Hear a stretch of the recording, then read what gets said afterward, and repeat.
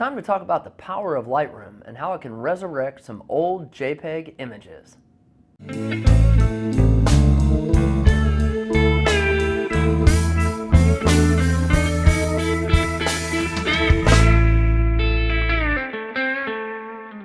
So you have some old JPEG images on your machine, and you didn't shoot them in RAW, instead you got them in JPEG. And you might be looking at it thinking, well, it's not quite as exposed as what you wanted it to be. You think the image could use a little more pop and a little more pizzazz and really make it an awesome image. So, what can you do? Well, we're going to spend a little bit of time here, and I've got some of those older JPEG images where the exposure wasn't quite right, and I want to see just what we can do with Lightroom to bring that image to the forefront and make it pop. Okay, so before we get going on this though, I do want to talk briefly about RAW. Now, if you have the opportunity to shoot RAW and you're watching this video, chances are you're watching this video because you have a desire to understand a little more about Lightroom or about how you can dress your images up. And if you're at that point with your photography and you're not shooting RAW, consider shooting it. Because when you get to Lightroom and you want to do some creative things with your images, that's where RAW really comes into play. Now, there is a time and a place for JPEGs though. I'm a big believer in that, and I just created a video on discussing RAW versus JPEG, so take a look at that and feel free to contribute to that discussion as well. So with all that said, let's go ahead and jump right in. Here is our older JPEG image. As you can see, this is 3.4 seconds at an f-stop of 4.5 with an ISO of 200, and it's wide open at 18 millimeters. I'm going to try to move pretty quick through this, and if you like this, just let me know and I'll do more of these. But this is where I think the real pop comes to any image, is just how creative you can get with it when you get into some post-processing. Again, this is outside of the basic snap and share. So let's go ahead and just jump right in. In Lightroom, I'm going to work from the top down here on the right hand side, and with that said, you can kind of see the available options to us over here, and I'm going to start off with cropping. So when I look at this crop is a little off, so I'm going to bring this down and staying with the theory of thirds. I'm going to keep the bottom 2/3 to the juiciness of this landscape. And as we step through this, please keep in mind that this is just my opinion. I know not everybody likes ketchup or not everybody likes mustard, so you know it's just gonna depend on what you want it to do with any given image. So I'm just gonna kind of take you through my process, and we're gonna see what we can do to kind of make this image pop. Now, when I look at this, I see a lot of interesting colors, and I see some lights kind of bursting over here, which I think are pretty cool. And so let's see what we can do with it. So we went ahead and did our crop, and this over here, there's a little light right here, a little line, and we're going to address that here in a minute. But my guess is at 3.4 seconds, there might have been something flying through the sky right there. I don't know, but let's go ahead and start off with the basic. And again, we're going to go from the top down. I'm going to start off with the temp. Now, I like a little bit of blues in this particular photo just because I can see where it might have some benefit to the overall image. So for me, that looks good right there. On my tint, I'm going to go on the green side just because I see a little greens in here, right? So I don't want to go crazy with it, but I want to make these pop just a little bit. You see some green lights over in here, so I think that looks pretty good. And right now, I'm going to go ahead and jump into the exposure, and I want to bring this down a little bit. So I'm thinking maybe a stop and a half. How about right there? Something close to that. I think that looks pretty good. And we're going to go ahead and jump on the contrast. I always like contrast in my images, and I'm going to go ahead and pull this up quite a bit, maybe around 50% or so. Okay, that looks good to me. I kind of like that. We're starting to get this sort of dark vibe. The colors are starting to pop, and we just got started. So I think that's cool.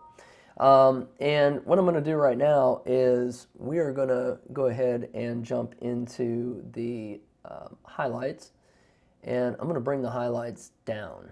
Now, I know you kind of look at this going, what's that all about? Well, before we get kind of crazy here, the other thing I want to do is I want to hold down the Alt key. The Alt key will show me where clippings are. Now there are no clippings here unless I go way over on the right side.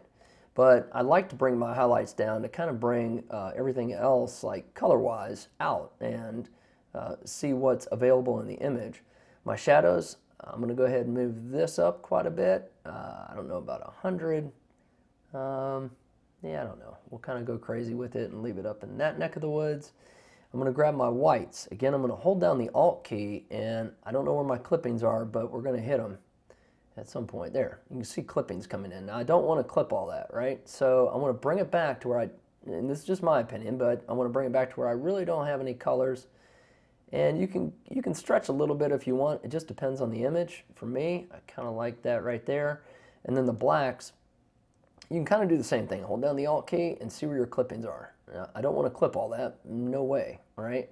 And in fact, I can kind of bring my clippings up a little bit if I want to do that and see how it impacts the image. But in my case, I think I'm going to bring it down just a little bit, maybe in that neck of the woods.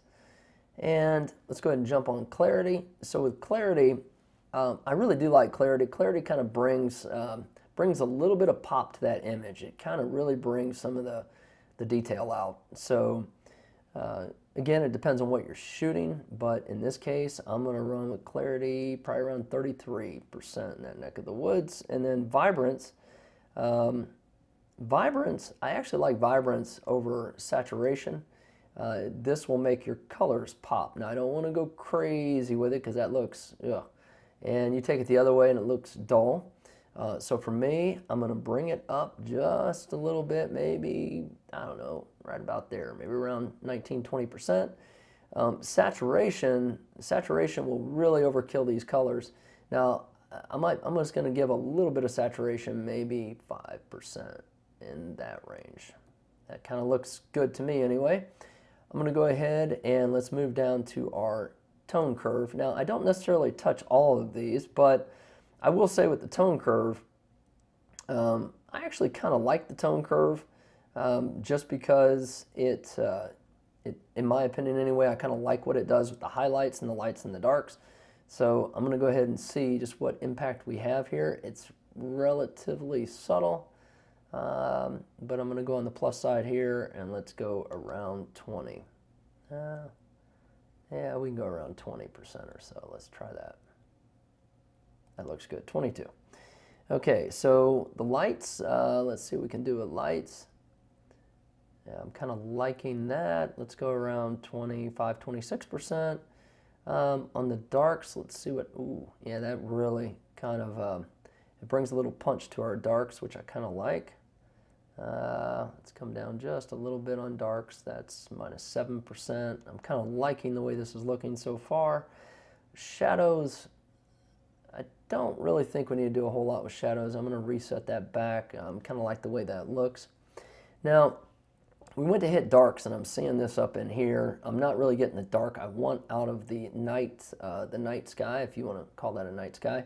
And we got our line here. So I'm going to make a quick pit stop after we mess with the tone curves, and we're going to address this up here right now. So what I'm going to do is I'm going to grab my spot removal tool, and I can use my my center wheel on my mouse, and I can increase or decrease. I can also use the brackets on the keyboard and do the same. I'm just going to come right over this spot. I'm going to hit it, move off it, and there you go. It's gone. So it's kind of nice, right? The other thing I'm going to do is leverage the gradient tool here. And the reason I want to do this is I want to darken the, I want to try to darken this night area of the sky. So let's go ahead and grab that. And I'm going to punch this up a little bit. The farther out you bring it, the more feather you get to your gradient. So kind of want to just hit up a little bit on there, kind of like that right there. And let's go look at our temps. So I have a temp of 24. Let's see. Actually, temp's not even going to matter to us because we're really just trying to darken this. Exposure is going to be what's going to be key here. So this looks like we're set at a 1.5 down. Look what happens when we pull it all the way over. And you can still see some of the detail. Look at that. Look at that burst from the light coming out. And this is JPEG, so you can only imagine what RAW would have retained. But I don't want that to happen. So let's go ahead and bring this down. I guess it was about 1.5 stops, which I kind of like that. Let's see what else we have here. So we have our contrast. That won't really matter to us. The highlights, I want to bring those down because I'm trying to kind of darken that. Now, let's go ahead and go with that right there. I kind of like the way that looks. Our lines out of there, the sky looks a lot darker, so I think we're in good shape here. Let's go ahead and jump off of that. Now, when we get into the colors right here, I don't know that I'm going to do a whole lot with this because I kind of like the way a lot of these colors are already set up. But if you did want to modify color, you could definitely come in here. I can leverage the slider up down, so I'm just clicking on this right here. I can go out and find any color I want, say this little green, click down on it, I can raise it up. You can see how that just glows, or I can bring it down. And look over there on the right hand side, you can see what it does to the luminance. So I'm in the luminance right now. I'm going to come back over and just reset that. So there you go. You can do the same thing with hue, saturation, all that good stuff. But I think my colors actually are looking pretty good here, just my opinion. So I kind of like the way that's set up right now. I don't think I'm going to touch that. Split toning, I don't think I'm going to do a whole lot with that either. And detail. So detail, now detail is kind of interesting, and I really like detail on some of my pictures. This doesn't actually look that bad. It looks like it's keying on this right here. And if you want to jump on any other spot, I'm going to click on this little icon right there, and I can go out and jump anywhere I want in the photos, and you can kind of see what's going on here. So I don't know that I really want to key on much detail, maybe on the corner of this building, that kind of thing, or up in here, maybe this building out here. Yeah, we'll go with that. So sharpening, let's go ahead and just ramp this up. You can kind of see how it's having some impact there already, which I kind of like. I like to bump it up in the 70-80 range. I kind of like the way that's looking. And then when it comes to radius and detail, the defaults there look fine to me. Masking, what you want to do here is hold down the Alt key and take your mask, and when it's all the way to the left, that sharpening applies to the entire image. But in this case, we don't need that because I don't want to sharpen the black night. So what I want to do is bring this to the right. Now, everything you see that is in white is going to benefit from the sharpening. That's what the sharpening is being applied to. So you can see the buildings out there. I kind of like that. And I think what's dark is the sky right now. So I'm good with that kind of mask right there. And I'm going to let go, and bam. So I think it really kind of helps with that image, in my opinion. If you feel like you get some noise, I really don't see any noise happening here. Now, you might get noise if your ISO is jacked up, if it's high. If you had noise, you'd come down here to some luminance and you would crank this to the right a bit. But if you go crazy with it, let me show you.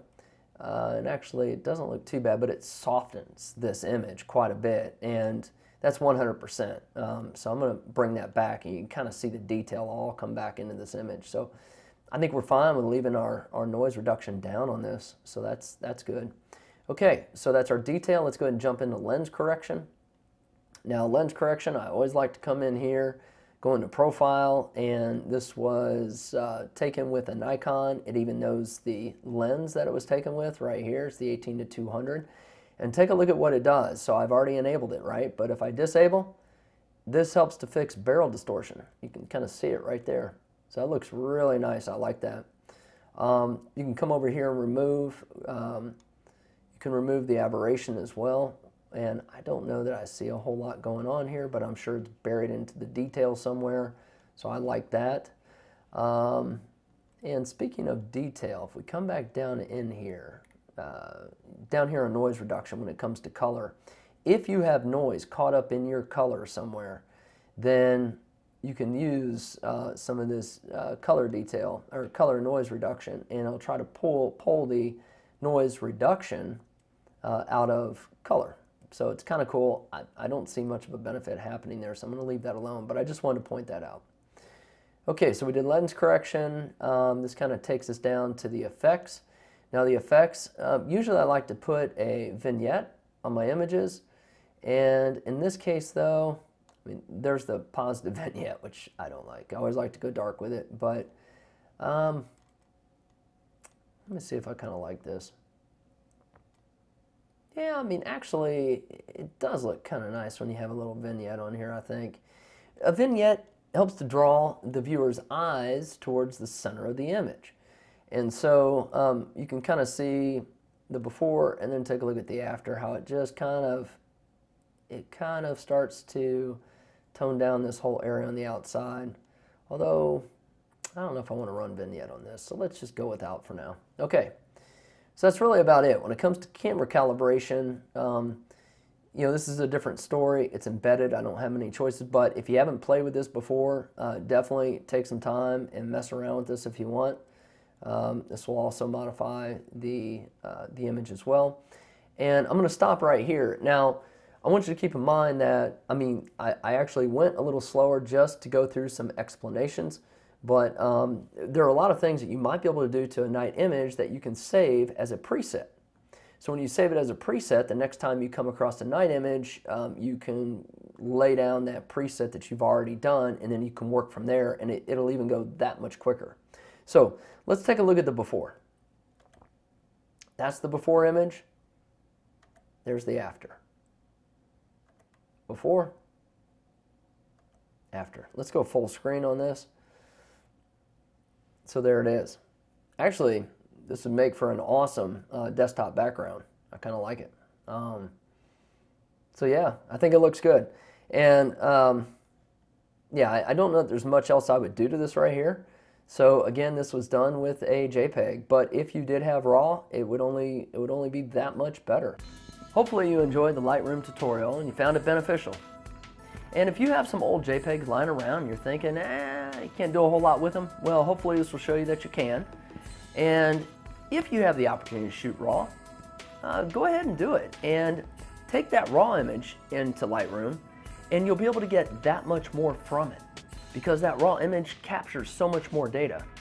Now, as mentioned in the discussion of JPEG versus RAW, would I shoot RAW for everything I do? Probably not. That's just my opinion. But for those scenes that you really want to have some fun with and really let your creativity go with RAW. But even if you don't, this example shows you that you can grab a JPEG and still have a lot of fun with it and still produce what I think is still a good quality image.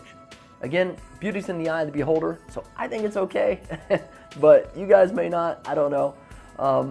But in the end, just have some fun. That's what it's all about. So, hopefully you liked this video, and if you did, give it a thumbs up.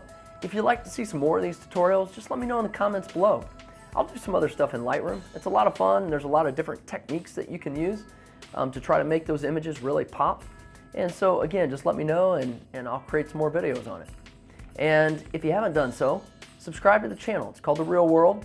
A lot of the videos I put out are typically about photography and technology, but you never know. I also put videos out on automotive maintenance and home ownership. You just never know what you're going to get. So, till the next video, take care of yourself and be safe.